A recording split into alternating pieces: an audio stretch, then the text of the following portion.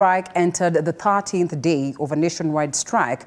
Clinicians and laboratory officers have vowed to join the strike, accusing the government of failing to implement a raft of promises from a collective bargaining agreement that was signed in 2017. And as our reporter Chichi Josephine tells us, the 2017 CBA was signed after a 100-day strike that saw people dying from lack of medication.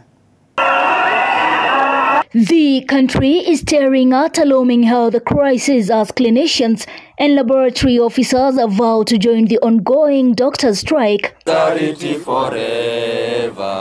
The Kenya Union of Clinical Officers issued a 7-day strike notice, accusing the national and county governments of failing to keep their end of the bargain. We formally give both levels of government, that is the county governments and the national government, 7-day strike notice for the following reasons. 1. Failure by the government to formulate a recognition agreement with the union, despite having met the requisite of the law, even after several attempts to have this matter solved amicably. Failure by both levels of government to confirm all universal health care coverage, staff, all UHC interns, COVID health emergency response program, the National TB, Lung and Disease Program.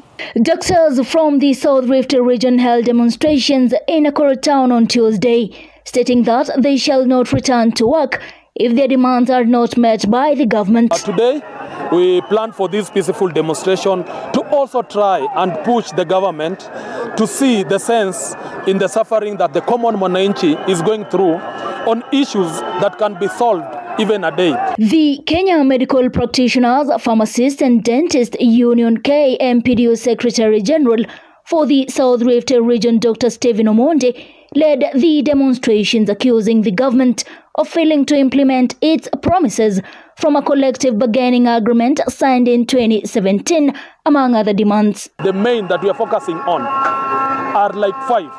1 is the posting of the interns as per the CBA of 2017-2021 that we agreed.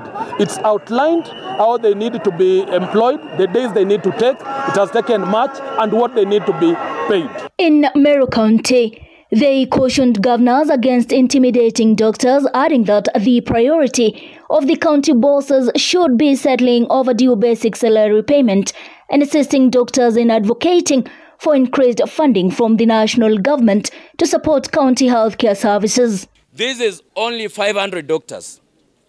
Meru County needs a total of more than 2,000 doctors. I would be impressed, Mr. Speaker, mkituwekea budget kidogo, ya billion kidogo, we will be able to absorb all these comrades now in our hospitals. At the same time, Embakasi East Member of Parliament Babu Owino unveiled a team aimed to address citizen issues on Tuesday. Thank you very much. Speaking during a press conference, Babu cited laxity within the opposition team in Kenya, defending his reason for creating a new team, which he said aims to address the ongoing nationwide doctor strike. I want to tell you that if you don't move with speed, we will move with speed. And this is a new team, the young blood, the fresh breath that is going to breathe breath into the dry bones of the problems facing Kenyans. Chichi Josephine, TV 47.